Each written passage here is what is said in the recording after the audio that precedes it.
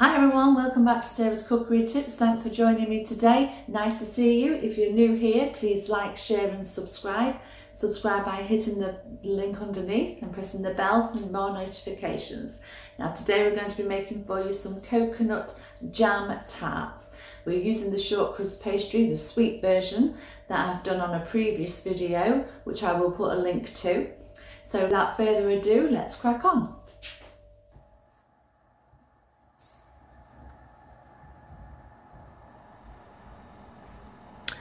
Hi, so here we have the short crust pastry, the sweet one, which I used from the previous video, and I'm going to use the 5cm cutter to cut them out and place in the pre-greased trays.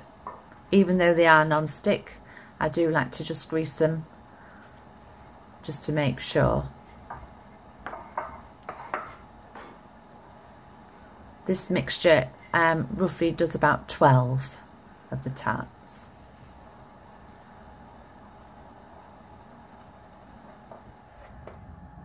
Okay, so we're going to need the desiccated coconut, 60 grams, butter, 60 grams, caster sugar, 60 grams, 1 egg that's beaten, and 30 grams of self-raising flour, and some vanilla essence. So in goes the butter and the caster sugar.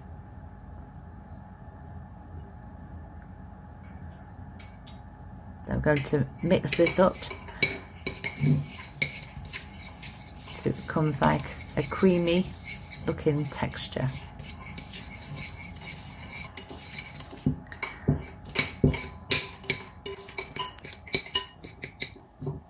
And then we're going to gradually add some egg and mix that in.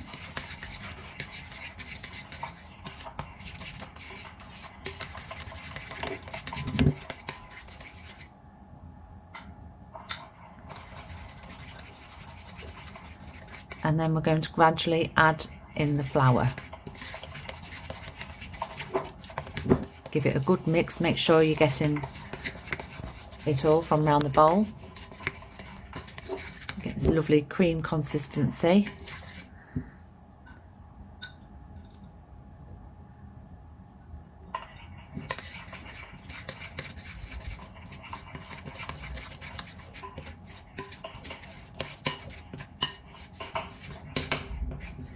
And then we're going to add in the desiccated coconut.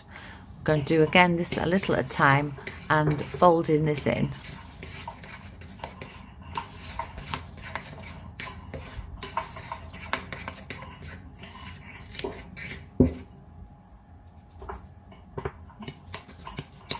And we keep doing it till we've used all the coconut.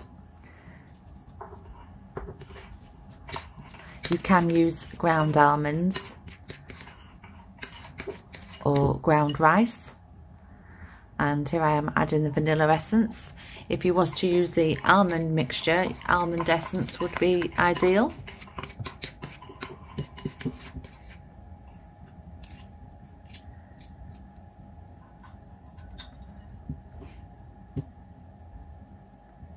Okay, as you can see, I've already placed the jam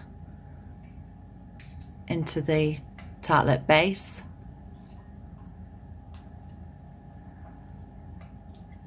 And now I'm going to fill the mixture on top.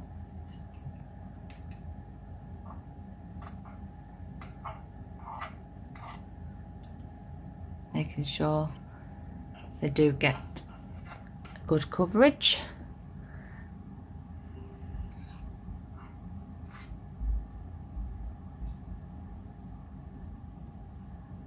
So we're going to place them in the preheated oven, 180 degrees for fan assisted, 200 degrees for conventional, and gas mark 5.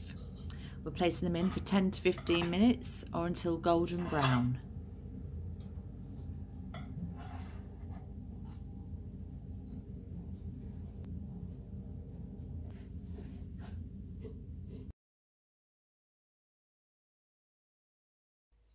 wow, didn't they look yummy, and tasty they were too. So why not give them a go? The kids will love them. So just to say, you don't have to use coconut. You can use ground almond, you can use ground rice. The preference is up to you. So let me know how you get on, and if you choose a different option, let me know too. And I'll see you soon for more cookery tips.